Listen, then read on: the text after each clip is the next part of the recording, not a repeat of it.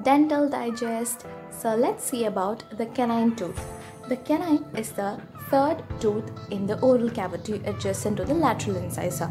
The canine has a crown and a single root. The crown is in the oral cavity and the root is in the bone.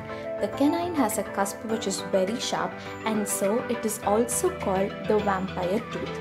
Interesting, right? So there are totally 4 canines in our oral cavity, 2 in the upper jaw and 2 in the lower jaw, 1 on either side. The purpose of the canine is for tearing the food and help in the chewing. Follow for more.